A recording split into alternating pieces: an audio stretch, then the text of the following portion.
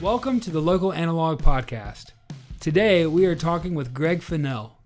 For the last year, Greg's work has consistently topped the list as one of my favorite photographers out there today.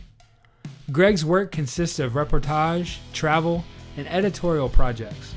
He's worked with clients all around the globe and has seen a lot of the world through a viewfinder of a camera. When we finally got time zones worked out, we sat down and discussed the importance of contentment and finding genuine moments within our photos. He even brings some cameras along for some show and tell for those of you watching online.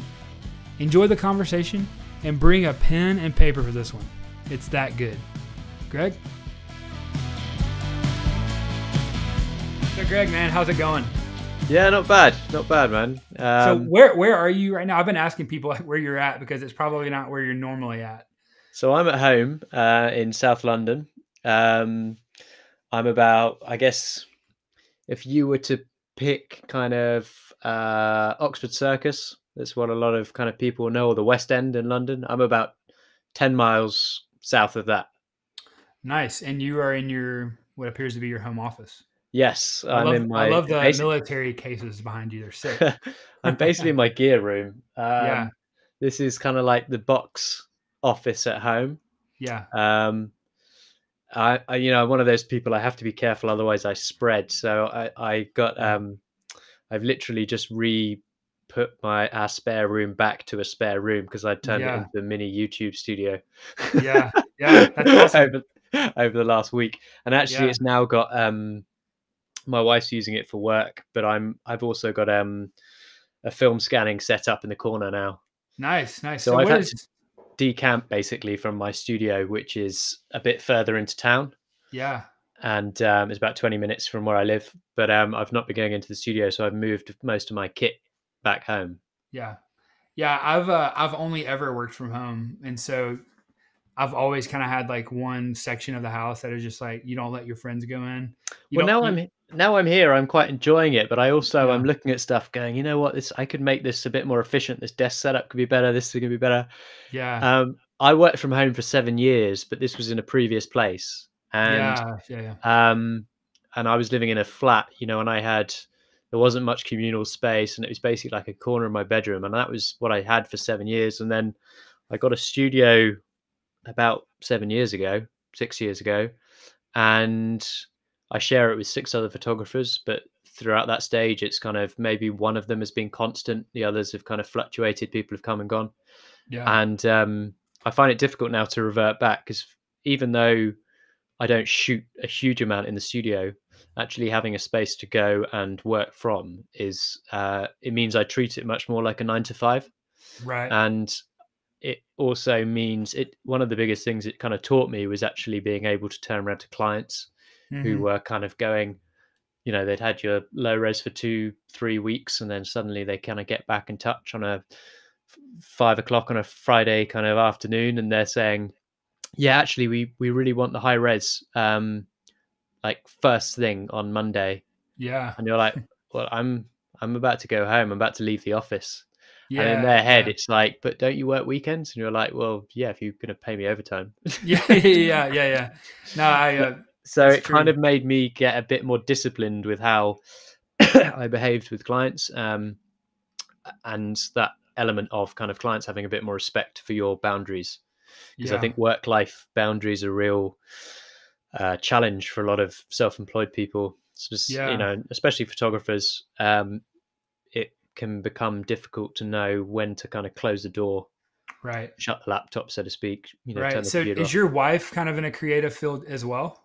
My wife's a school teacher. Right on.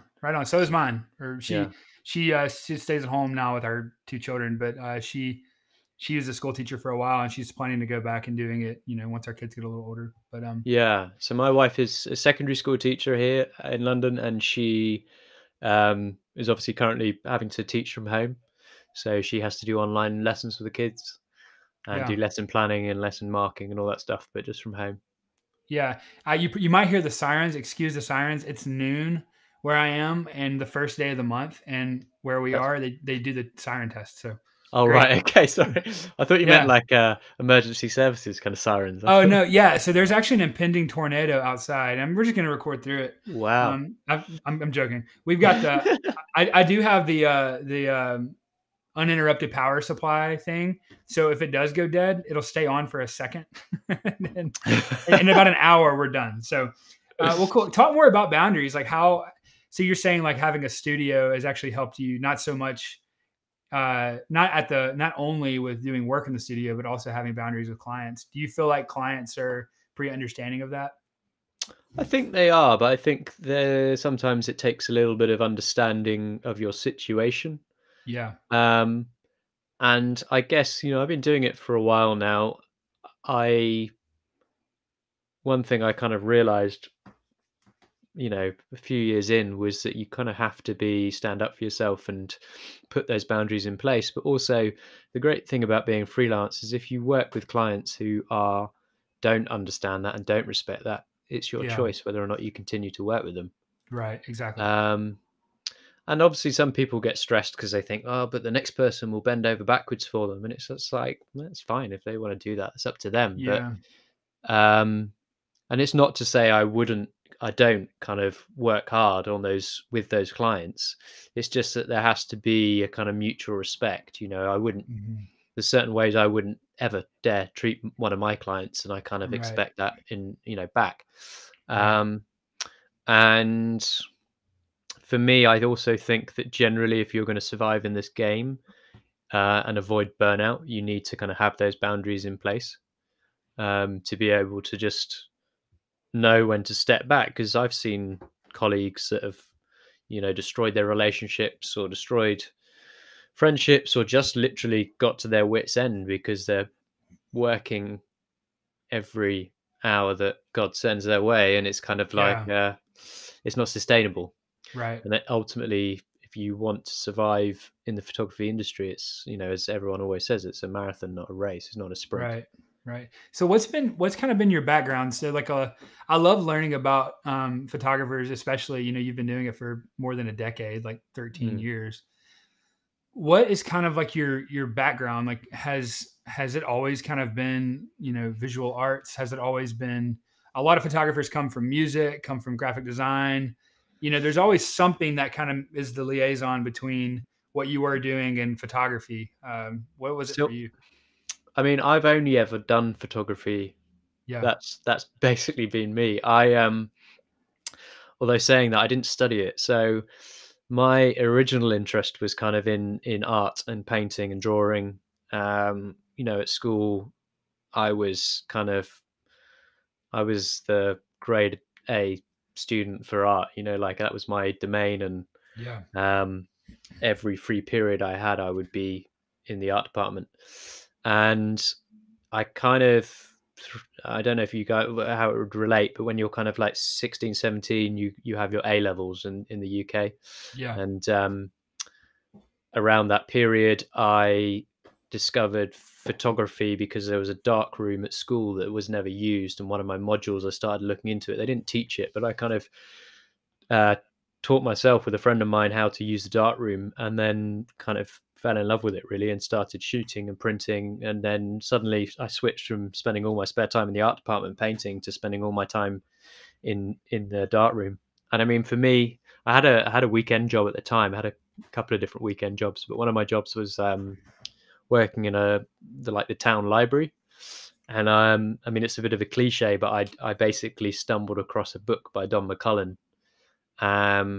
big photography book, all his kind of black and white pictures from Vietnam, Lebanon, um, all across Africa and Cyprus. And, the guy basically was the war photographer in the UK, used to work a lot for the Sunday Times.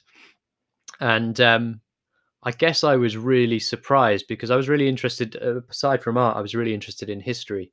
And seeing this photo book with all these images from these different periods of history was just so mind-boggling Yeah. and amazing to me, because there was this person that had literally been there witnessing it, but not only witnessing it, he'd been able to communicate that visually and in a way that kind of I realized was emotionally, like, it was I was looking at these images and being drawn in emotionally. And for me, that was really powerful. And immediately I was like, this is what I want to do. Yeah. And so I went off to university. I studied history and war studies at university in London. And then I'm not from London originally. I grew up down on the south coast. So coming to London was, at the time was kind of a big deal. It was like moving to the big city. No doubt. I continued to kind of follow my interest in photography, and I started shooting for the student newspaper and started shooting for a few small magazines. And then when I graduated, I was meant to be going to do some work in the West Bank in at a university called Birzeit University. And just before we were due to go, the Israel-Hezbollah war broke out. So this was 2006. And the mate who I was going with, who was a writer, we kind of talked about it, and we decided we'd had our tickets, we might as well go anyway. So we bought some flat jackets on eBay, and we went out, and instead of going and doing the workshop, we went and covered the war. I ended up spending about a month out there covering what we could from the Israeli side, which, was a lot safer than being in Lebanon. Yeah. It was a different type of war, because on the Israeli side, there was a lot of Katyusha rockets landing. But if you'd been in Lebanon, you risked being blown to pieces by an Israeli fast jet before you'd even realized what was happening, So it was interesting. I was there kind of covering that, and I met an American photographer who used to shoot, I think at the time, I think he was with AP, called John Moore. He's still around. He's won all sorts of press awards over the years, an amazing photographer and a really nice guy. He basically took me under his wing on a few kind of little kind of missions that he was doing, and allowed me to kind of ride shotgun with him. And it was amazing, because I kind of learned so much just from watching him work, basically. And it wasn't that many situations that we went into together, but it had a profound effect on me. And he was generous enough to kind of take on this, this 21-year-old kid, or however old I was back then. I think that's interesting. So like the idea of like apprenticeship, is such a lost thing. But this was kind of like an apprenticeship forged in the middle of chaos. And when I say apprenticeship, it was very short-lived and fleeting. For him, he would probably find it difficult to even remember. But for me, and that's the thing. Sometimes these things happen in your life, and they affect you far more than the other person, probably. But it was. So I went from there to go back to London, and I realized that I was really kind of gripped by what I was doing, but I wasn't 100% sure I could do that particular type of work. I was fascinated by history. I was fascinated by conflict and what have you, but at the same time I was repulsed by it, and I didn't really want to be chasing it as a photographer. But it took me a few years to realize that. I went on after that and covered the independence movement in Kosovo in about 2008. And I kind of traveled to Syria and Lebanon 2007. I spent a lot of time kind of traveling and trying to kind of figure things out, basically. It's interesting. You kind of came about before the age of like Instagram and social media. And, for someone like me, I'm 26, I'm about to be 27. And someone like me, I became a photographer because of Instagram, because of like seeing pictures and seeing things that were inspiring. Like I've seen photo books my whole life, but never felt pulled or grabbed by them. And of course, I didn't see a Robert Frank book when I was 14, or, I didn't see these books that I'm seeing now, but it's interesting to think about the effects, I guess, Instagram and social media have had on the amount of photographers that there are today, for better or for worse. I mean, honestly, because some people are I mean, you see the whole gamut. I mean, you see people who are truly talented that are underrated, and you see people who are not talented who are overrated. I mean, you see that, social media kind of has an ugly side of it and a great side of it. Yeah. I owe a lot of the fact that I'm able to pay bills because of clients finding me on social media or Google or whatever. And so I'm thankful for it, but it's interesting having probably launched your career without any of that stuff. Yeah. And for me, the kind of what I miss, I guess, now is, I mean, this is not going back that long, but when I was traveling back then, you weren't always connected. Quite often, you didn't have to get internet, you'd still have to go to an internet cafe. It wasn't like you'd just pick up Wi-Fi. Yeah. And when I first started traveling, I certainly didn't have a smartphone, and that was great because in a way, like now when I travel, I never really feel like I'm traveling. I'm still connected. I'm still Hmm. switched into it all and plugged in. And the great thing about not having that is you're actually, when you are plugged in, you're not really paying attention because Yeah. you've still got one foot back in the safety of the, if that kind of digital world. But if you don't have that, if you can travel in a place where you have no comms and you have no way of connecting, it forces you to really engage with the situation. It also gives you space mentally to think about what you're doing and to think about your experiences. And I mean, some people are disciplined enough to still be able to do that, to keep journals and what have you. But I used to love being able to do all that when I was first traveling, to actually Yeah. really immerse myself in a situation or a place that I was in. Yeah. But it's kind of becoming rarer and rarer.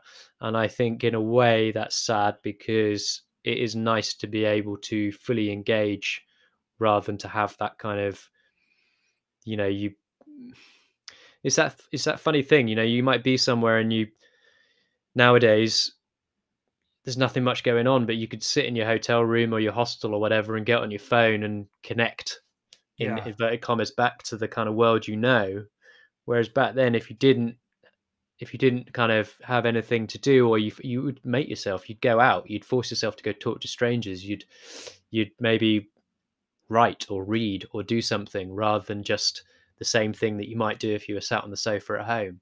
There's Yeah. suddenly no difference. Like, and that's the thing. Like, if you can go onto Instagram and scroll in my living room, but I can also do that if I'm, you know, in Rio de Janeiro or if I'm in Aleppo or whatever, then it suddenly it stops you from kind of fully grounding yourself in that location, if that makes any Yeah. sense. Yeah. And honestly, like, I feel like that issue that you just pointed out is kind of indicative of um, kind of just the world at large. Like, we're not good at connecting anymore. And if you're at the post office and a stranger starts talking to you, um, it kind of catches you off guard, Yeah. and whereas 15, 20 years ago, that probably would not have been the case. It's just what you did. If you didn't talk to a stranger, and there was nobody else around, there's no other option. Well, I And guess now we talk to. I mean, the flip side of that is now we talk to strangers online. exactly, that's exactly what we've done. Exactly. Like, we're total strangers, and it's and that's where it's good, because it's like, I'm not in the south of London. Like, I would have never crossed paths probably any other Yeah, way, and so that's how it is good. But I think, it's definitely especially a as flip side to every coin. Like absolutely, and as a photographer, you want to be able to be present and not live vicariously through everyone else that you're scrolling and you're seeing, and because then you get all sorts of issues of discontentment and oh, big time. I mean, I would find it. anxiety. I think it's hard because I mean, when I was starting out, I mean, the web blogs and stuff were really kind of web 1.0, 2.0 kind of early days. So Yeah, I used to keep, I still do keep a blog, but I'm like, who the hell reads a blog anymore? Like yeah, it's yeah, so, it seems so odd. And yet I used to love doing it when I was doing it in writing and just feeling like you felt like you were publishing your own thing. Whereas now I guess you would put a video up or do Instagram, and that's fine. That's great in its own way. But, um, I do miss that somewhat. And I do feel like, yeah, I don't know. It's just, it is what it is, isn't it? I mean, technology Yeah. constantly changes the way that we absorb and kind of chew through imagery is different. I feel like, what to pick up on what you were saying, that whole kind of discontentment thing, I think that would be a killer for me. Um, it is difficult when you're looking through, and I found that with what's going on now, like with the Yeah. COVID-19, and um, I Y'all found have that over there? I'm joking. I found it's difficult to like look at social media and see people doing these kind of personal projects and being productive. And I personally know photographers who have really struggled because Yeah. they felt this kind of like pressure of, in times like this, of all times, Yeah. the times when you've got the perfect excuse to sit at home and do nothing because you're Yeah. basically being told by the government, don't You leave your can't. house. Yeah. Yeah. People are feeling pressure that they need to be producing something or they need to be creative, and Yeah. actually, um, I kind of think it's interesting because it's highlighting just how unsustainable this kind of constant consumption, this constant need to be producing stuff. It's not necessary. It's not. It really isn't Mhm. necessary. But the point is, on social media, is that everybody is pushing out that they're having such a great time, that they're being so productive, and they're doing this, and it's such a limited view of reality. It's such Yeah. Yeah. and I mean, I don't know. Obviously, I don't know how old your kids are, but I don't have kids yet. I'd love to one day, but I always worry about kind of the world that they're coming into in terms of those external pressures. I mean, I guess we had different ones when we were growing up, but Yeah. Yeah, it's it's a byproduct of, everything's about consumerism. Everything's about um like even as a photographer, I can fall into that of like always thinking that I need a new piece of gear, and oh, 100%, it yeah. really is like a real sense of anxiety. It's like, oh, like I've got to have that, and it's like there's not really one good reason why I should have that. I It think would, photography is really guilty. I mean, I can't speak for other things, but I think photography is really guilty for that because yeah, how many times have you looked at something and gone, "If only I had that bag, I'd be yep, more like that person. If only I right, had that camera, I'd shoot more like this. If only I had that." And we all do it. I'm yeah, totally going to hold my hands up and say yeah, I see myself doing that at times, being like, "Oh, but if I had that bit of kit, it would change things maybe." And yeah. it's not, obviously, but It's it's not. interesting. Like I feel like a lot of times we want shortcuts. Like we want to look like this photographer. Like I go and watch your lighting video that you just put out, which is excellent, by the way. And it's like I can't stop thinking. It's like I've got a think tank bag, but man, what if I had one like Greg's? Then I could go and do this, this, and that. But it's like, why in the world do I think that me getting this bag is really going to change anything other than like the way I'm perceived? Mm. And we have this. I think one of the biggest problems is we want to be perceived a certain way without doing the work that it takes to actually become that person. And so we're Yeah. we're more we're more content with looking a certain way than doing the work. But yeah, Or as you said, it's a shortcut. We want to buy our way forward. It's like you play in a computer game, and it's basically what they do with kids now, and they sit on their phones or their iPads, and it's like you could play all these levels and take all this time to get there, or you could just pay and skip them all and get a bonus. yeah, yeah, And it's so kind of, it's that gambling addictive nature that our brains are hardwired to kind of respond to. yeah, Um, but equally, on the flip side of that, there have been studies that people actually perform better when they are um, dressed for the occasion, for example. So there's hmm, been studies in terms of, I can't remember what the actual term for it is, but basically, if you went for a job interview and you dress incredibly, smartly, and you dress maybe slightly differently than the way you would, it elevates the way that you think about yourself. And I do yeah, wonder if there is an yeah, element to that in yeah, terms of, you have a certain camera that's associated with this, or you have a certain piece of kit. It might yeah, make you think. I mean, we all have old film cameras, right, and some of those, it does change the way you work, and it also yep, changes the way that people perceive you, and that in turn changes the type of images you get. Because absolutely, if you go out on the street and you're taking a portrait with a twin lens Rolleiflex, people are possibly going to give you more time than if you were there with a little Sony RX100, whatever. Like it's right. And you're snapping away like crazy. yeah. Yeah. I've So got a it's friend who he took a new job. He lost his job. This was probably 2 years ago. He lost his job and needed a new one. I was leaving the job that I was in, and I was doing video production for a marketing agency. And I don't recommend working for a marketing agency, but I was doing this video production job, and I was leaving the job, and I said, "Hey, you should totally apply for it. You've got some experience with it." And he went in there, and my old boss was like, and I hope he never listens to this, but my old boss was like, "Hey, so are you like pretty familiar with the Adobe Suite, After Effects, Premiere Pro, Photoshop?" And my friend was just like, "Yep," and had never worked in these things before. And he went home for the next 2 nights while he was waiting like the verdict if he got the job, and he taught himself everything. yeah. And so it's kind of like that fake it till you make it kind of thing. It's like you kind of just like, I mean, and that's kind of being like dishonest. So I wouldn't recommend being dishonest if you're going to get a job. But in his position, he was like, he like could do it. And Yeah. so it was like one of those things to where he was just like, yeah, I mean, or he was just teachable. He was like, I'll learn it. Like, I just need a job. I have the passion. I'll learn it. It's So interesting. Like the guy that I interviewed yesterday, actually for our podcast, Chris, he's been shooting for like 27 years, and he was saying a similar story about how when he first started assisting, the photographer was like, do you know how to dev films, blah blah blah blah blah, and Chris had worked with kind of plastic spools, he'd not worked with metal spools, and he just assumed they were the same. And it's a similar thing, like it's like a bit of software, but this was hardware. He went in and he screwed it up on the first day. yeah, And the photographer was obviously really aware, like you can't yeah, do what you said you could do. But yeah, he let him stay on and eventually let him go. But people have done that for generations. I'm probably too honest for my own good. yeah. I'm not very good at kind of saying I can do something when I can't. But generally, like your friend, if I need to, I'll just find a way and just figure it out.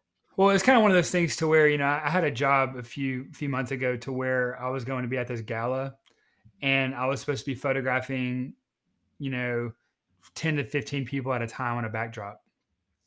And this is how this gets you in trouble, because I wouldn't kind of label this as dishonesty, because you just assume you can. You never done it before. You just assume it's a bad assumption, essentially, and can get you in a lot of trouble. But so I was like, yeah, I can do that. I can shoot, groups of people on a backdrop with my, with my single octobox and maybe a fill light or something. And man, we get there, and first of all, they were wrong, because it's more like 20, 25 people, and Yeah. I have a 12-foot backdrop Yeah. lengthwise, and 12 feet is really, like, as far as full body, you really can't put more than like 4 or 5 people, maybe 6. And we're in Mississippi. Mississippi is the most obese state in the country, and so we're talking about, like, in some cases, like 2 people could be more like 3 or 4 people.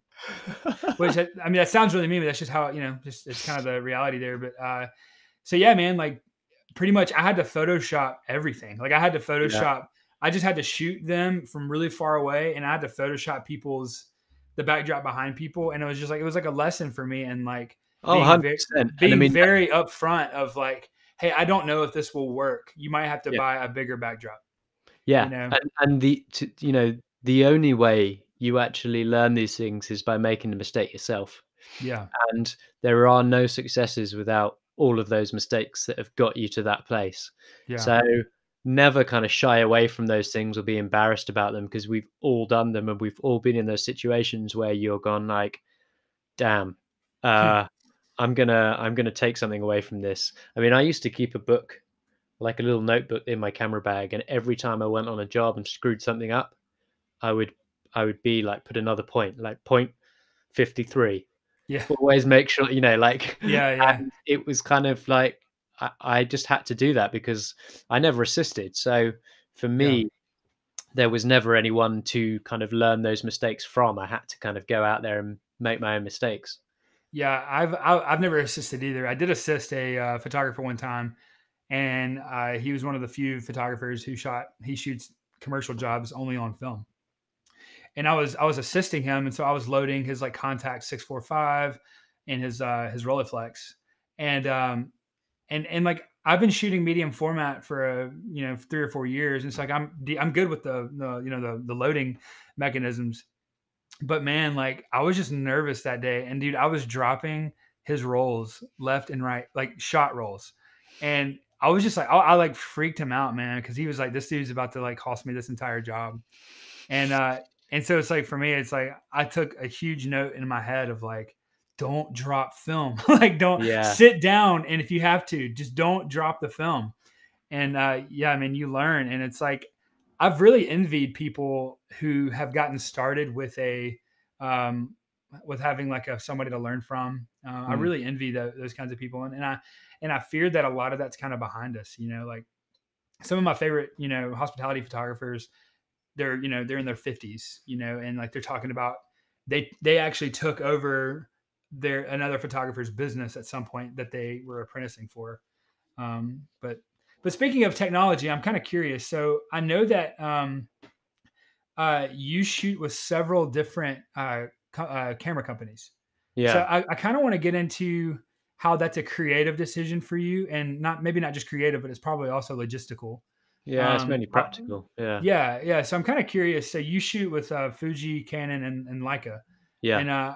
and maybe more, especially as you talk about maybe the Rolleiflex or something. But I'm kind of curious to know, what dictates those decisions, and how that's, because most people are like a one company kind of Yeah. person. So with you shooting 3 different companies, how does that help you? It's pretty simple. For me, shooting with, I mean, I've traditionally have always shot with Canon, and I started shooting with Fuji when they started bringing out I think the first one I got of theirs was probably the X100, Yeah. the original one. And I've really loved the X series cameras, but so basically the way I split it is anything where I'm shooting with flash, I shoot with my Canon still. Yeah. And anything that's more kind of travel related or photojournalistic-y related, I've started shooting with the Fujis. And partly that is a weight issue. Yeah. I've suffered kind of back issues in the last kind of 5 years, I guess.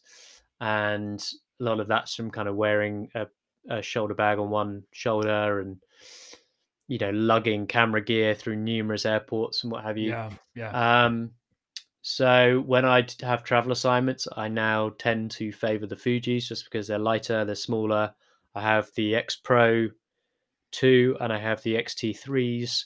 Obviously, I can change the lenses between the two of them, but at the Correct. same time, kind of have a slightly different way of shooting. Yeah. I love the X100. I haven't got the V yet, the latest one, but I probably will be getting that. I've I had had the most recent edition of that camera. I guess the 4 F. F. Sorry, not Yeah, 4.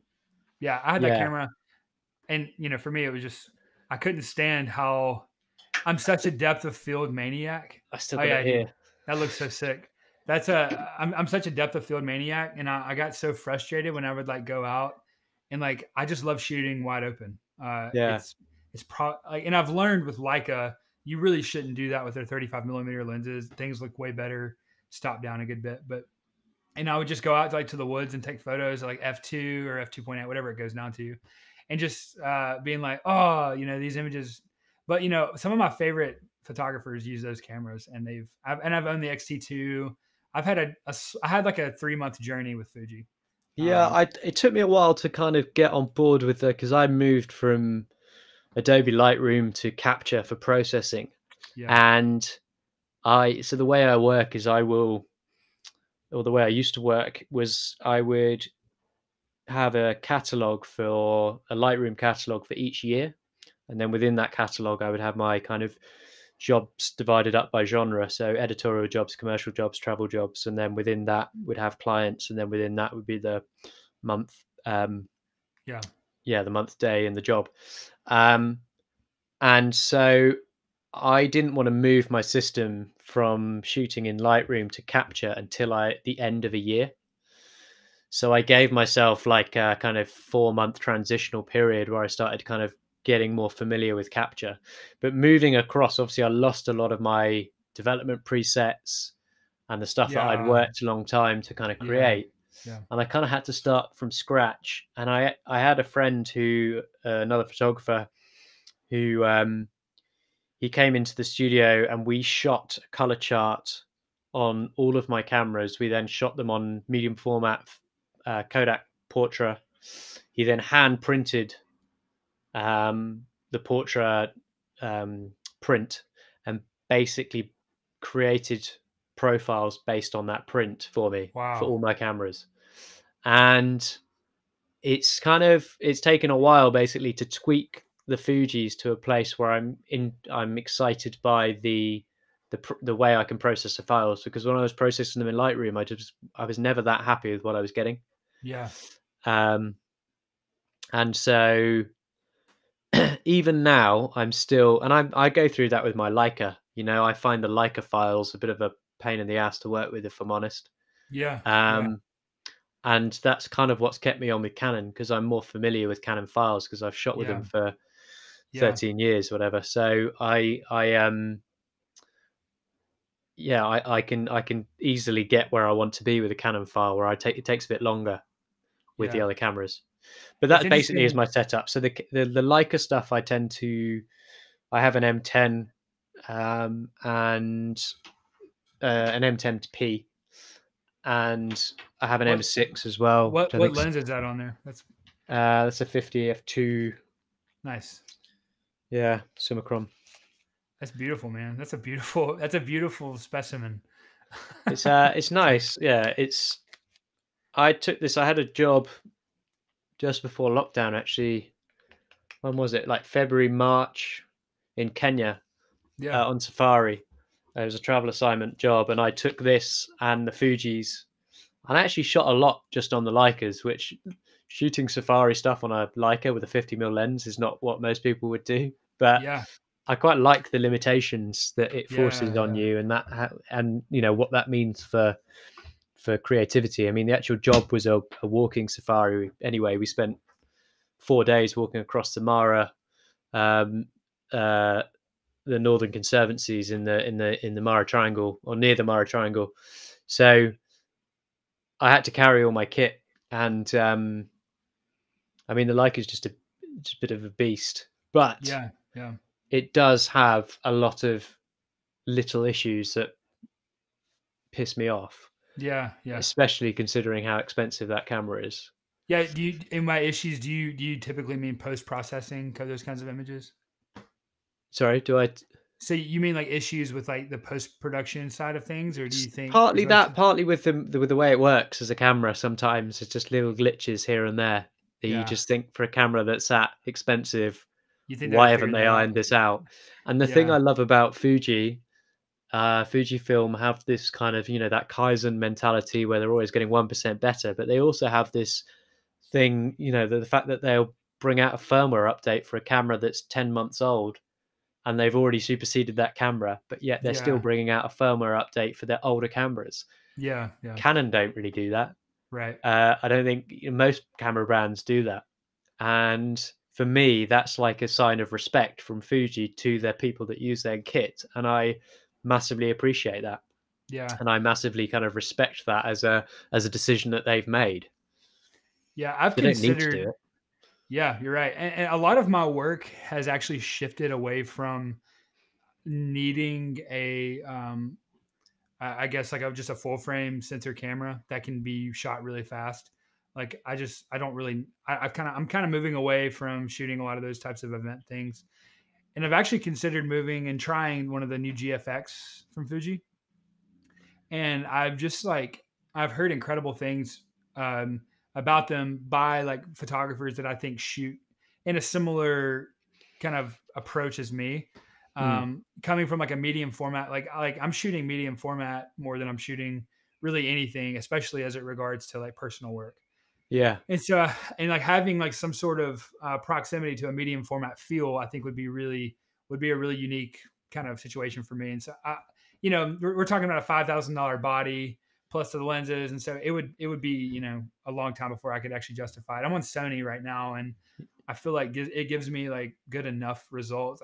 I'm not like wanting anything. I'm just you're always wondering, if it could. I shot with the GFX on a job in the Philippines about 2 years ago. We went to it was an NGO job, so we were working in near Marawi, where they were fighting IS. Yeah. There was like a big insurrection in Mindanao, and so we were working a lot in kind of situations and working in IDP camps and what have you. And I was shooting predominantly portraits with that, and then some more reportage with my smaller Fujis. And I found the GFX, the files are amazing, but I found it frustrating at the time because of using it with flash Yeah. inside. Okay. Yeah. I just find it difficult working with electronic viewfinders and flash. I don't Yeah. know why. I mean, they've come so far, and yet I still find it deeply frustrating and unrewarding. Yeah. Yeah. I've noticed from like a lot of like on your website and things, you kind of have this you have this really unique approach to the way you capture things. And I can always, and I really do mean this, I can always tell when it's a Greg Funnell image by the way it's composed and by the way it's colored. You have a very unique look to your photos. And I think that was one of the things that really drew me to your work. And I started following you right around the time you posted the images of Chris Hemsworth. Okay, Uh, yeah, and so that was right around that. It was about a year ago, maybe.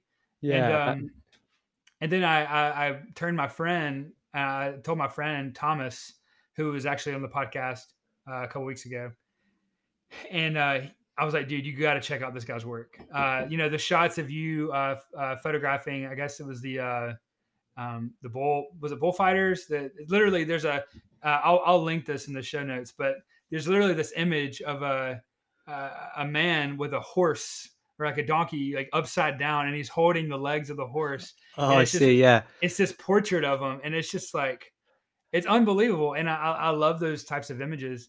And I'm kind of curious to know, like, how do you describe that? Like, how do you describe your approach? And you can go as deep as you want on this. Like, what's your approach to, like, um, if you get an email and from 4 different companies or 4 different organizations, and they say we want an editorial job here, we want a reportage job here, we want a Mm. travel job here.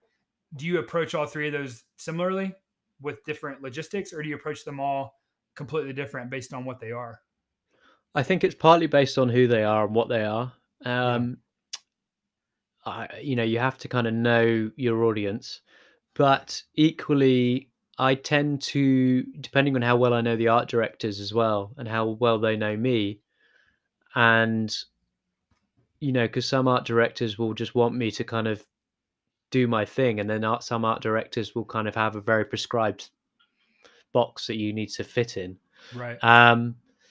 So it depends a lot on that. It depends on where I am in my mindset, what else is going on. And also, really, I mean, fundamentally, editorial for me is it's access, it's a way into a story. It's, I shot a story before, at the end of last year, before Christmas, I was out in Brazil, and we were photographing like transgender stars of carnival, and it was fascinating, and an amazing story. Really difficult logistically, and lots of stuff didn't work out the way I would have liked it to have worked out. But my approach to it was so different to the way I would approach other stuff. And maybe it isn't. Maybe people would look at it and still think it's kind of, is got my kind of vibe, my style on it. But my approach is very much based on the feeling that I had when I was there at these kind of samba schools. I want to be able to be open to react to stuff and to Yeah. be reactive. I think maybe that's what you're trying me to, to get me to kind of look into. But for me, it's kind of, I find I'm a better photographer when I'm reacting to something rather than going in with too much of a preconceived notion of how I want to portray it. Yeah.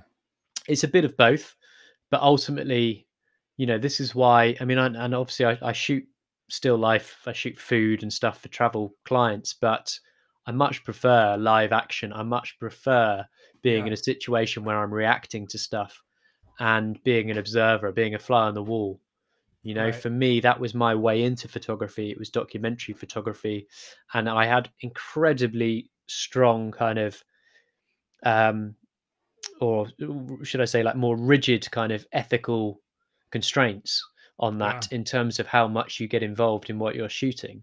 And of course, from the commercial point of view, that all goes out the window.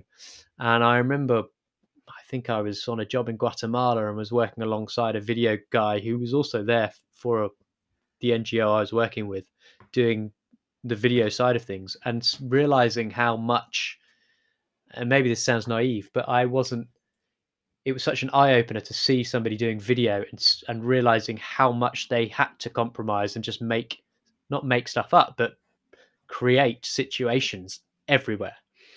And with photography, I'd always seen that as a total no-no. You know, because in documentary and reportage, you just can't do that. You can't go in and start rearranging stuff. You can't start telling people what to do and then start shooting it as if you've just discovered it. And there are people that do that. I mean, I've seen documentary photographers do that in the field, and I never wanted to be like that. I never wanted to be that person.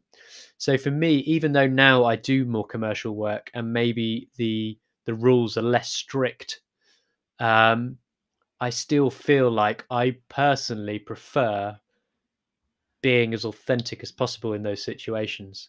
And it is kind of what I get hired for now. Like a lot of the time when I show my portfolio to clients and to prospective clients and art directors who work in the commercial world, who are fully expecting everything to be set up, they say stuff like, really like your work because it feels really authentic. And I'm like, you know why it feels authentic? Because it is. I didn't set that up. Like that happened. And sometimes they won't believe that. And sometimes that's not what they want to hear, because ultimately with commercial, they want to see that you can set something up and make it look authentic. And obviously that's something I've had to learn to do for those clients, and in those situations, be able to try and create genuinely realistic looking things and situations rather than something that looks total cheeseballs, which you can see a mile off in the commercial world. I mean, you see it everywhere, don't you? But also with the commercial world, so much of it's out of your hands. You do the shoot and you kind of really happy with some element of what you got, and they go with something that's so left field and totally different. But that's their choice. They're the client. So we've talked about on this podcast before of like how you will go through all of this work and travail to do what the client wants you to do. And especially with larger clients, I've noticed that there's more likelihood that they're not going to use these photos at all. If you're talking with like a smaller client that has a lower budget, they need photos, they're going to use every picture you give them. But if you're talking about these larger companies, you just have no idea kind of what they're going to do with your images and how they're going to use them. Man, talk to me a little bit about your journey with film. So Local Analog obviously is a film centric YouTube channel, but this podcast has kind of allowed me to talk more in detail about the philosophies of photography, of life, that I think are valuable. But I'm kind of curious to know, and that was another thing that really drew me to you was, seeing that you were shooting with a little bit of film with some projects. And I'm assuming you do a lot of film with personal projects too and travel. But I'm not kind as much curious. as I used to. Really? Okay. But that's partly because I found that I was getting too distracted. It's that classic thing, and I still do it sometimes. I'll leave the house and I'll be like, oh, I just take my so-and-so camera. And then you're like, oh, but what if I want to shoot? Okay, I better take that because it's got black and white film in it. But it might be nice in a, okay, I'll take the X-Pan. But what if I want 120? Okay, I'll take the roll. Okay, I'll take the Bronica, and then you kind of, you end up not shooting on any of them. So you're tying your hands. I mean, this camera is my wide lux. And this is a fantastic camera. This is the one that I still, sorry, that's for the podcast listeners. That's an amazing noise, man. That's the lens rotating round. Apparently you're meant to massage the lens. So years ago, I've had to photograph Jeff Bridges for, I think it was when Tron, not the original obviously, but when Tron came back out. and I was sent by one of the film magazines to go photograph him. It was a classic kind of press junket type of thing in a hotel room. And I was quite nervous because obviously photographing the dude. Yeah, like the dude. Yeah. Yeah. And he's an absolute legend. Like he was lovely, such a professional. Just, God knows what he thought of me in this weird hotel room they put us in as well. It was like fake Italian villa in the middle of central London. It was awful. But anyway, I didn't realize till afterwards, but he's obviously a massive wide lux shooter. Yeah, I was going to ask you about that. Yeah. And I wish I'd known, because that would have been such a good icebreaker. And it wasn't till afterwards that someone told me, and I went and I saw like the whole section on his website. It's all about the wide lux, and I mean, he's a really good shooter. His stuff that he's shot on it is really good. I don't know why I'm so surprised by that. I mean, it's a tricky camera to use, and he's nailed it. I still take his camera. Yeah, you should link to it if people haven't seen it. Definitely link to that.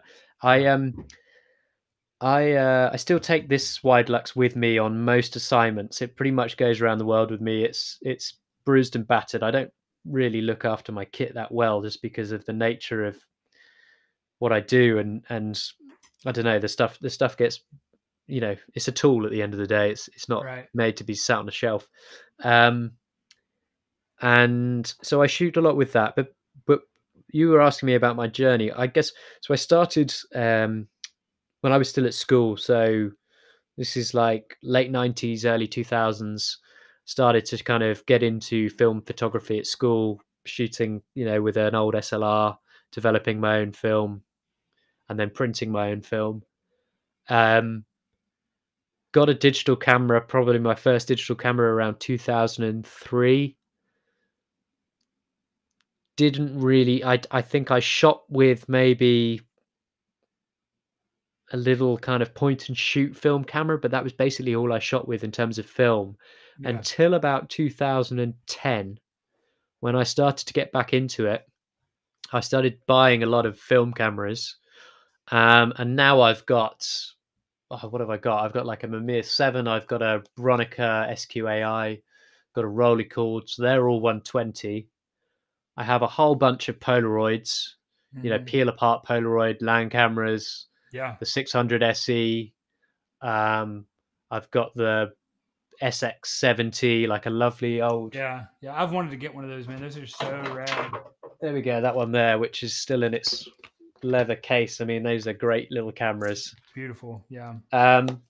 I've got all sorts. So now I've got the Leica M6. I've got little Olympus XAs, which were fantastic little point and shoots. I've got a Contax T2.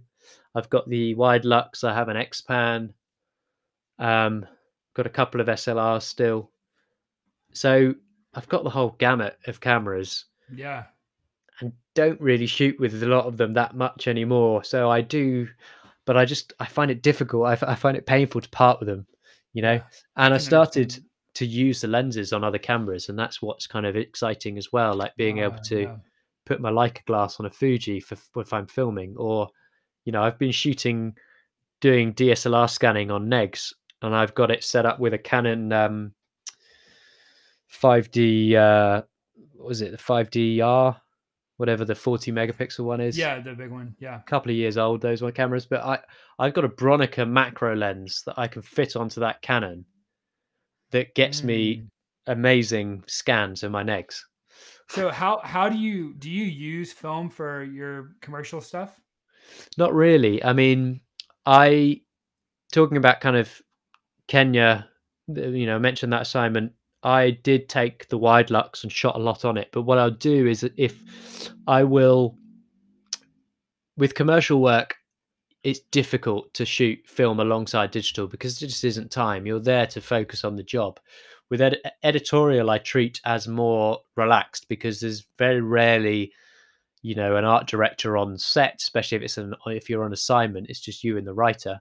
So there's so much more freedom for me to go off and do what I want. And quite often the clients actually like that, because I'll come back with the digital files and I'll be like, oh, and I also have these if you're interested. And then they're suddenly kind of like looking at a wide lux neg, not understanding what the hell it is and why it looks the way it looks, So I do like to be able to shoot film when I have the space, the mental space, and the actual time to do it. But I don't do it where I feel like it's going to be a distraction from the actual job in hand. Yeah, that's probably really wise and good for photographers that are younger, like me, for example, to hear, because a lot of times, like I'll bring along like a Pentax 6.7 to a food shoot, and like I'm like, oh, I'm gonna like do something creative and cool, and like all it, and sometimes like I'm able to do that, but I've also seen in some instances to where it's actually just been more of a distraction, and I could have been getting these moments because I'm like you, like I really do value like authentic moments that I don't have to create, and you come to a point in a especially in the commercial hospitality realm to where you have to put two people together, having cocktails in a nice hotel. You have to do that at some point, because you can't control who these people are. You can't control the environment. And so, and you're not going to go up to random strangers and say, "Hey, can I?" You can, of course, but in most cases, you're not working with authentic situations. So you have to kind of get people together to be authentic. Yeah. But I feel like sometimes like the film can keep me from grabbing those moments, and it's very telling to see some of like the heroes and legends of photography, like the Annie Leibovitzes and things like that. And if you look at what they're shooting today, they're shooting digital, and there's a Yeah. reason. There's something to learn from that. Like I'm sure she might shoot film as she walks in her town when she's not on a job, but like to really value the job and really to value those moments and getting those non-artificial, those genuine moments. It's not so much about which tool. It's about which tool is going to actually help me to do that the best. I think, yeah, I think there's also a romanticism from kind of perhaps our generation. I mean, I'm a bit older than you, but we're kind of seeking that slightly tactile thing that we feel like we've lost. Whereas the Anna Leibovitzes of this world are like, hell no, like digital is so much more convenient and quicker and Yeah. whatever.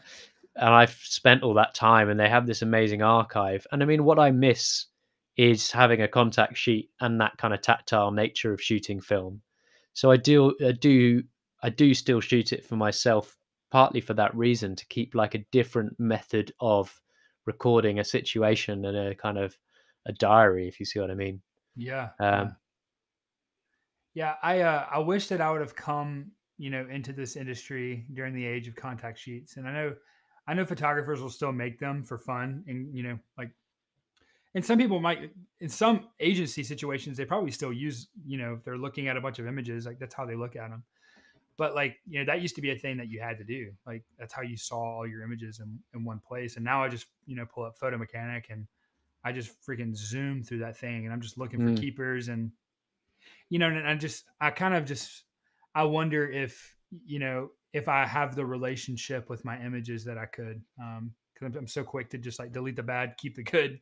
mm, Um, so I don't know, man. Maybe there's a way that I can start using some sort of contact sheet idea, to where like I'm actually taking more time with my images and looking through them and shooting yeah. less. I think that's what all people usually say film helps them do, is film helps you shoot less. Well, Um, I think also the other thing is that film limits your options of what you actually have, and therefore you instill a different feeling or emotion onto the final images.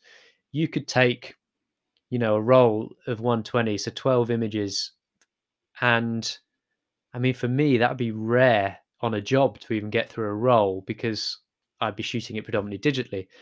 But within that, you're probably going to find something that really kind of like you start to get attached to emotionally. yeah, Think about 12 digital shots and whether or not you'd have the same effect. You just wouldn't, because you've got yeah, so much more to choose from. And actually limiting your choice is, I mean, it's the same mindset as the art world. It's like people want something because there's only 12 of them out there.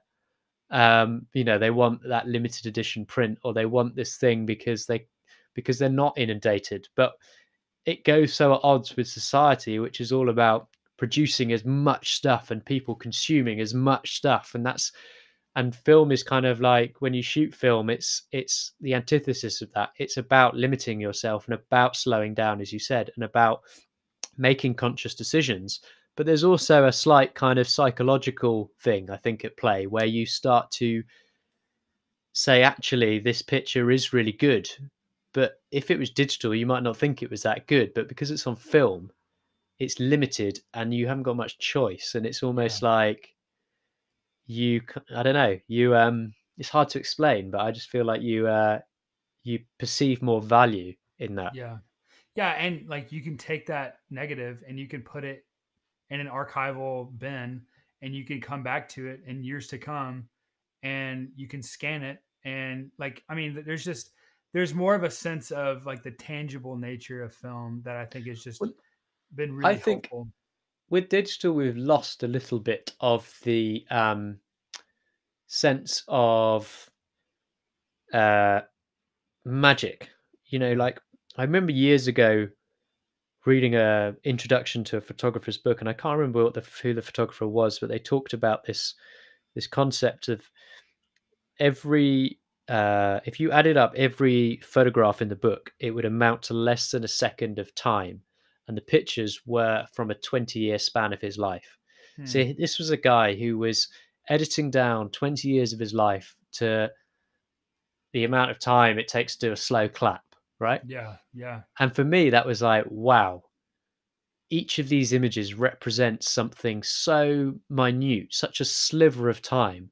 And I guess with film, there's this sense still of this magic of capturing something, capturing light and putting it in a box to preserve it, of this moment, and why you chose this moment over that moment, why this moment is important, why you chose to show it. With digital, we're kind of losing that, because you can have any moment you want, because you can literally be there going, right, and soon enough it will be like the shutter won't even be going, it will just be left open and you'll be taking grabs. So we're losing that sense of deliberate choice of the artist, in inverted commas, the photographer, who's saying, I'm choosing to show you this moment, I'm curating my 20 years of life into less than a second of time. That's a choice, and that is powerful.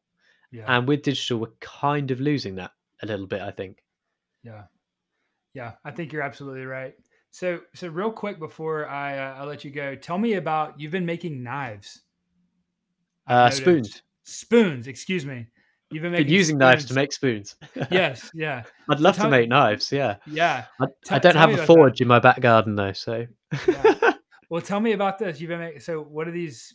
What kind of? So basically, like, with I mean, we haven't really talked about it much, but obviously with the pandemic, I kind of had maybe one last job on the day before lockdown, and then I've pretty much been following. I've been into the studio to pick up my kit and bring it all back home and be able to work from home, but I haven't been shooting. So I decided to use the time. I've been doing a podcast, this new podcast called the Exposed Negative, which will be launching next week. Actually, Sweet. I've been doing some YouTube walkthroughs of my kit because people were asking on Instagram for me to kind of do that. And I mean, I'm no natural YouTuber, so they're probably quite dry, but they're very thorough. They're good. They're really good. I think there's good information in there. And the other thing I've been doing, I'm spending a lot of time working. I mean, I really enjoy woodworking. I really enjoy DIY. I really enjoy making stuff with my hands. And so I've kind of, the day before lockdown, my last job, I was photographing a neurosurgeon who was in his 70s, who was potentially about to be recalled to go back into hospital to help fight, or to help work on the front lines. And he's an amazing guy. He'd been featured like in the New York Times before. He's written books. He's been photographed by Paolo Peregrine of Magnum for an article in the New York Times, I think that was. He's got an amazing photography book collection, and I was having to do all this at this kind of social distancing level. I carted all my kit into his house. He lives kind of 20 minutes away from me in Wimbledon. I I'd said to him, listen, in respect of not touching any of your things, I'm going to shoot the portraits in the garden. So I took all my lighting kit, all my backdrops, and set up in his garden. And anyway, we got chatting. Really interesting guy. Keeps his own bees. And at the back end of his garden, he had his own amazing woodshed. And I said, "Oh, I've just started carving spoons." And he was, "Oh, really? You know, what wood are you using?" And I said, "Oh, I've got bits and bobs around in my wood pile, but nothing particularly exciting. I'd really like to get some cherry wood." And he said, "Oh, well, I've happened to have some. I've got some. You can have it." So not only did I walk away from that job with a pot of his homemade honey, I also walked away with 2 lovely bits of cherry wood. And he said, "Please, email me a picture of it when you finished." Wow. So it's still not finished. I did one at the beginning of lockdown in Beach, which took forever to do because it's such a hard wood, and it was so seasoned that like you're literally like chipping away at this thing. And now I'm kind of halfway through this cherry wood one. The weather's not been great because what I do is I tend to sit on the porch of I've got like a kind of shed / cabin, and it's got like a covered veranda, so I tend to sit on that and carve out there in the evenings when it's nice weather. But because it's not been great, I've not carved for about a week. So tell me this: what kind of music, what kind of books, what kind of things do you absorb and take? I'm an avid reader.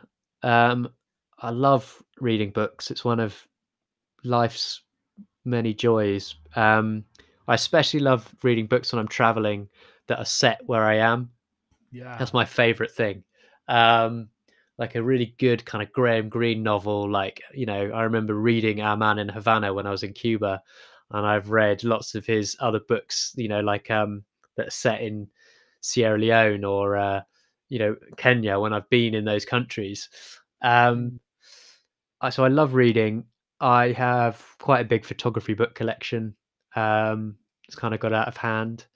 In terms of music, I guess, I grew up skateboarding and stuff in the late 90s, so I was really into my Pearl Jam and my... Dude, no way. I was quite into my... I love Pearl Jam, dude. Yeah, so I was into a lot of that. I was into a lot of... I was into, had my Rage Against the Machine stage. I had, the Angry stage. And now, I mean, I listen to all sorts. I listen to... It depends. If I'm working, I love putting on like something like the Public Service Broadcasting, which is a UK-based band. They use a lot of found audio that's from like the old BBC archives, and they'll mix it and they'll do themed albums. So they did... it sounds mad and a bit weird, but they did an entire album about the decline of mining in Wales. And it used loads of amazing audio, and it's fantastic because it's like, I can't really explain it, but go listen to it, go find it. It's they're called Public Service Broadcasting. They did an entire album on space, and it's got like the JFK kind of speeches about going into space, and the space race between the US and the USSR at the time. And it's amazing, really good album. So yeah, it really depends music wise what kind of mood I'm in, but I'm pretty eclectic, to be honest. Yeah. I listen to a lot of podcasts. I mean, I love being able to multitask with that kind of stuff. Yeah, it's funny. I owe my music tastes primarily to my mom. I was born in '93, and so like I'm 7 years old when 2000 rolls around, and so I'm not really a '90s kid as much as I am an early 2000s kid. But because of my mom being such like a rock and roll lover, man, dude, I was like inundated with like Pearl Jam, Collective Soul, like all these like amazing '90s grunge bands that were just like my wife like didn't know before she met me. Wow. And we're born in the same year. Yeah. And it's like when I like turn on like Yellow Ledbetter or something, or I play it on the guitar, I just like we'll be like out shopping and I'll hear it come on the radio and I'm like, oh yes, like so whatever you're thinking about buying, it was meant to be because song is literally like one of my favorite songs ever.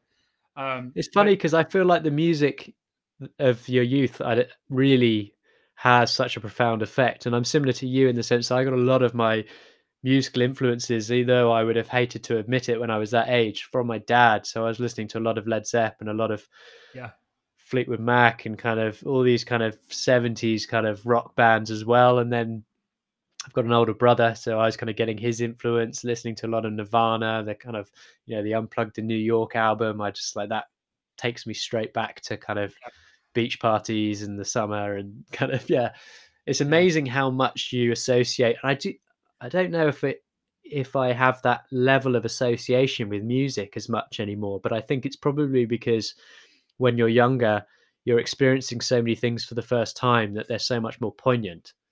And you have such stronger memories of them. And obviously the way the mind works is it only really creates new memories for stuff that you haven't experienced before. If you've done something before, it kind of shortcuts, which is why for me kind of traveling is so important, because it forces your brain to kind of be creating these new memories, and it feels like time is drawn out. But equally, the flip side of that is you then become a bit spoiled, and I find it difficult if I get sent back on assignment to a country that I've already shot in. I find it harder to get inspired the second time round sometimes. Wow, man, that's amazing. Well, man, look, I could go on for hours and hours talking about these kinds of things, and I still have like a list of questions that I wanted to hit. But have you got anything quick fire you want to go through, or? Yeah, talk to me about post processing. Talk to me about your ideas of, you get your pictures rolled up. Tell me about kind of your idea of editing. Okay, processing. I mean, the less time I have to spend doing it, the better. That's my idea of editing. I, like you, I tend to use Mechanic if I'm on assignment and I've got a lot of images that I'm bringing in. So I might do my captioning and rating through that. And then it's Capture One all the way from there for me. I very rarely go into Photoshop. I love Capture One. I don't do a lot of retouching, like generally on my images. I just don't have the patience to do retouching. I can retouch. I have retouched on commercial jobs, but for myself, for editorial, I don't tend to do it that much. I'm very much of the kind of feeling if it works, it works. You know. Yeah. So yeah, that's pretty much it. I have I use a archive system that's kind of RAID 5. I have all of my images archived all the way back from 2003 when I started shooting digitally. Yeah, so that sits in I was using Promise Pegasus systems, and now I've got a Lacey 72 big on order. So that's arriving on Monday, I think. And I will transfer my entire archive across to that. I've got a Lassie. I say Lassie. I don't know. I've got the 5 big. It's a 8 terabyte, and then I've got it backed up to a Synology like RAID 10 system, and that's really helped a lot. I've got a lot less. I actually don't keep raw files unless like it feels necessary. But after like a year or two, I'll go and delete. I'll keep the raw files of the photos that I delivered, but raw files that I've never delivered and the client's like 2 or 3 years old, I don't keep. I just have reasons for that. It's just I don't want it to pile up. That's good, man. I mean, that's a good discipline to have. I've kept everything, and it's insane. Yeah. So if you could put like a magic spell on your hard drive and delete anything that I don't need, dude, your thing would be cut like more than in half for sure. Yeah. So I try not to keep everything just because it gets a little out of hand, like you said. Last question. Talk to me about narrowing. Wow, this is a terrible quick fire question. Listen, let me ask you this one. Talk to me about how you feel about the way a lot of like Hollywood images look. So like that retouched, perfect skin, perfect, perfection. Talk to me about how you feel about that. Your quick take. It's bullshit. No, I mean, it is what it is, but it doesn't always do anything for me. Like the pit, you can be as retouched and as clean as you want, but if you're lacking something, there's something magical in photography when you get it right. There's an emotion, there's a connection, there's something, and if it's got that and it's clean, then that's great, you know. And there are photographers that are fantastic photographers that are able to get both, but I don't know. I mean, it is what it is. It's not my cup of tea, but it's what they want. Like photography is a wide, you know, a wide church, a broad church. There's room for everyone and every style. And you know, I do shoot a lot of portraits. So I have been guilty of kind of lighting stuff to the nth degree. Yeah. And I sometimes enjoy doing that because it's creatively, it can be quite stimulating. Yeah. But I do feel like you've got to be careful. I do find that when I overproduce shoots, you lose something else. You lose the connection. Yeah. And I asked that question specifically to you because you're kind of in this, I don't know, like you kind of have those photographers mapped out in your head already. Like, and so you think about like the Hollywood look. I think about guys like Miller Mobley, for example. I know Miller's work really well because he's actually from Alabama, and which is right next to Mississippi. People usually skip over Mississippi and think we're Alabama anyway. But so I'm really familiar, and I love Miller's work. His work, he really does capture a sense of like emotion. And but I've always wondered like how, I'm not really sure how I feel about like sending images off and you send them to a retoucher and like they make everything look airbrushed. And so like I've always wondered, you know, how to find that level. And I feel like you are kind of in a place to where you're capturing images on that level, like high profile people, but you're not treating them like they're fake. Like you're treating them like they have freckles and like they have skin spots and they have loose hairs, and some things are distracting and you can take out for sure. But some things, like if you take out, it's like you may have just lost something that was important. And I feel like for someone like you, I would imagine that the pressure to, you know, I saw that you photographed like CEO of, you know, one of the largest luxury fashion companies, for example. And like we're talking, and I think you lit him with like hard light. Oh yeah. And so it's like he was pissing me off. What was he doing? He was no, he was all right, but it was one of those classic things where you're kind of made to feel like the shit on the bottom of someone's shoe because you're, you know, I'm not going to mention who the CEO was, obviously, but and it was probably nothing to do with me. It was probably the fact that they were incredibly busy and about to open a massive show. And actually, the reason I lit him with hard light was not because of anything like I wanted him to look silly or anything. It was the situation. If it's the one I think you're talking about, is kind of like on almost like a drawn background. Yeah. And it just suited what I needed to create. I wanted it to look I wanted it to kind of stop you in your tracks when you looked at it. I mean, that was for a newspaper as well. And a newspaper we have here called the Financial Times, which is a bit like the Wall Street Journal. So there's a lot more creative freedom on those jobs to just shoot it how I want to shoot it, and I just deliver the images, and the picture editors trust me to just get the job done. Yeah. And it's so, you know, editorial rates. So you very rarely. I had an assistant on that, but sometimes you're just on your own on those jobs anyway, because there just isn't the budget for assistants, especially in the UK. Like the UK kind of editorial market is so different to the US editorial market. It's so much smaller. It's so much smaller budgets and everything.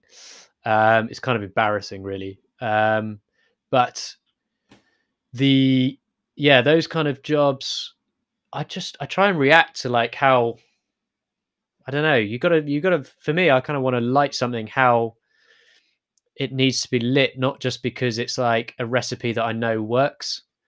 And that does happen. Like you go on jobs and you kind of end up doing something in a certain way because you're like, well, I know it works. Yeah. But I'm always wary of that. I always want to be kind of pushing out, and I always want to deliver something above and beyond to the client as well, something a bit different. Right. And I mean, a piece of advice actually that we got the other day when we were interviewing this chap for our podcast was fantastic. You know, he said, you always have to leave something you've always got to give the client the last choice. Mm-hmm. Like, you have to give them the ability to be able to make the decision themselves. And it's not so much the same for editorial, but definitely in the commercial world, I've seen it. You know, you need to kind of, it's a bit like when film editors will deliberately put in a mistake so that when the client finds it and gets back to them about their amend, it's a quick fix. And the client feels like they've had their input without actually making some drastic change. And he cited a picture editor for one of the Sunday Times who used to hold pictures back, and would, when he was asked to submit, he would always kind of give them these images, and then just before the deadline, he would turn up with these extra images that he'd had all along, but he'd held back. And it gave them the impression that he was incredibly diligent and hardworking. But equally, it normally swayed their opinion on what they wanted to use. Yeah. Because suddenly the sing was like an extra bonus. So I don't know, there's a lot of psychology in that. I don't tend to play into that too much because it takes up a lot of mental capacity. Yeah. And the way I see editorial jobs, I'm not too worried. I want to go and I want to be happy with what I get. I'm not that worried about what the client thinks. Mm-hmm. And I think that's partly a defense mechanism, and it's partly a kind of strategy for longevity.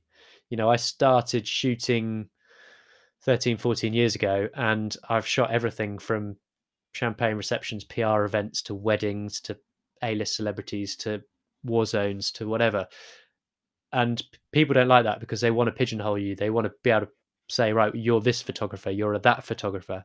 And actually, I've come to realize that being able to shoot lots of different things means that you kind of can weather certain storms when they come along. Yeah. And for me, going back to what I was saying, like the editorial side of things, I want to be happy with what I get. And I could produce an image and give it to the client and they could be over the moon with it. But if I think it's crap, I'm not going to be happy. Right. Exactly. Do you know what I mean? Yeah. And it sounds a bit arrogant. And I think it's not coming from a place of arrogance. It's coming from a place of real kind of giving myself a hard time over what I produce and what I like and what I don't like, and having high standards of what I expect to be able to get out of certain situations. And let's be honest, a lot of situations, a lot of times, you're not going to be matching or reaching those. If I was to ask to go back and look over a year's worth of images, I could probably pick out 2 or 3 that I would say, yeah, I'm happy with them. And I'll still be happy with them in 3 years, 4 years. Yeah. Yeah. I mean, that's like the biggest struggle is like, you know, you're creating work and there's the side of it to where you've got to pay bills, you know, and you've got to be able to put food on the table for your family, you know, or for yourself or whatever. But there's also the side of it to where you want to be happy with the photos that you're making and you're giving to people and you're selling to people. And I think that's like that's the journey for every, you know, lifelong photographer that is successful, is like you're transitioning from creating photos that you kind of hate that you kind of despise to photos that you actually love. And when you find that sense of when those things line up to where you're creating images that you love and clients are hiring you for those photos, I feel like that's whenever that's a really, and you know, I don't really know what that's like at this point, to be honest, because a lot of the photos I get hired without people even knowing what kind of pictures I take sometimes. But the other thing is, like, to enjoy the process isn't a bad thing. And actually, you know, when I was shooting, drinks receptions or whatever, that is not glamorous photography work necessarily, but it doesn't need to be boring. Right. And it doesn't need to be irrelevant, because you learn so much from those situations. You can still be learning, you can still be improving, you can still be kind of understanding the dynamics of people in groups and talking to people and being able to direct people or not direct people or stand back. And, you know, I remember kind of spending years doing that kind of work and really honing or trying to hone. Like, well, what can I take away from it? Because I'm not necessarily going to walk away from this with a picture that's going to be in my portfolio. Right. But that doesn't mean I can't still try to get something really different and interesting. And that's how I started learning to light, really, because I was shooting kind of lectures and stuff like that, and they were quite dull. And one of my first jobs was shooting kind of B2B, business to business type of stuff for an insurance magazine. Every week I would get another job with another bald-headed guy in his 50s in a suit in a really depressing office. Yeah. And I started to be like, well, how can I make this more interesting? And so I'd turn up with all these little speed lights and start lighting the hell out of it, right, trying different things and like creating scenes where there were no scenes. And that was really fun at the time. I'm not going to look at any of those pictures ever again, probably, but right. the process was fun. And I still think you can kind of enjoy stuff, even if you're not creating stuff that you're necessarily happy with. And on the other side of that, I think it's worth remembering that, because it becomes easy to beat yourself up if you feel like you're not producing images that are kind of like, you're going to remember or going to be in your portfolio. It doesn't mean it's wasted time, because the process itself will still be teaching you something and will still be honing your skills. Yeah, man, that's so good. This has been so helpful for me personally. And so I can't imagine how much it's going to help other people. Man, thank you so much, Greg, for jumping on this. You've been great. No worries, man. Well, thank you for showing an interest. I mean, it's been great I've been quite slow onto the whole kind of Instagram game. And, it's because of people like you kind of showing an interest and reaching out and asking questions. It's actually been really good for me, because it shows that there are people out there who are interested, but equally it's kind of makes me think about stuff that I wouldn't necessarily think about. So I appreciate that. And I appreciate you having me on. Yeah, man. Well, obviously wish you the best during this, crazy pandemic, season. And I hope that it, gives you a lot more time to focus on things that are, also important. So, hey, where can people find you if they want to follow your work? So, on my website, it's just gregfunnell.com, which is Funnell is Funnell, and I'm not two G's. I'm a Greg, and the same for my Instagram is just my name. YouTube, I've got a few little instructional videos that have gone. One went up today, actually. So yeah, and I'm also on Twitter, but Instagram really is probably the place to go. Yeah.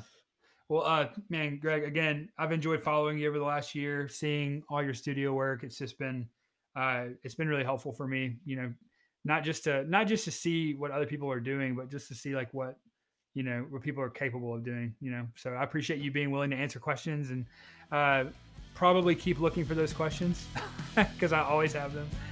Cool. Anyway, thank you so much, man. And I'll hope to talk to you soon. All right, man. All right. Stay safe. You've just listened to the Local Analog Podcast. Our goal with this podcast is to dive deep into the creative mind and heart to become better photographers in our skill and in our character. For more information, please go to our Instagram page @LocalAnalog. Thanks for listening. See you next time.